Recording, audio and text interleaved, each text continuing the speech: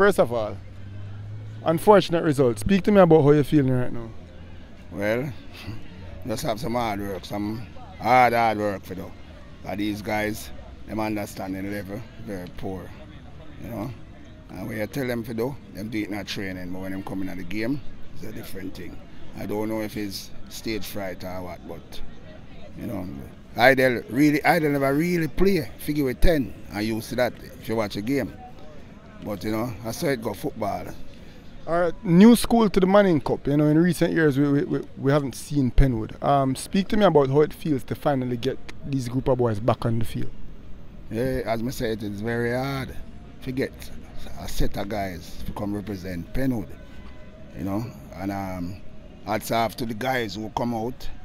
Some of them have potential, but we have to just put a team together because, you know, because of the grades thing, and so we affect most of the schools.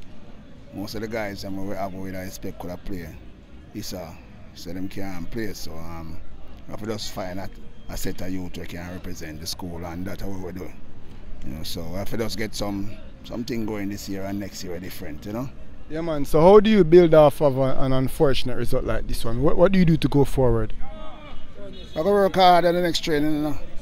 I work hard at the next training session. We have 2 days, Thursday, Friday, before the next game. So I have to just work hard. We have some injuries in the camp. I have to work on those injuries. Some vital players have injuries. So I have to work on those injuries and get the guys back to focus again, because it's three games gone. Right, 7 games left, 7 3s are 21. It will be a big surprise if we win 7 games, don't it? Yeah. So 7 3s are 21. Hopefully we can get 21 points still. Alright, coach. Good luck on the rest of the season. Yes, man. Thanks. Alright, coach. What's your name, coach? Garwood.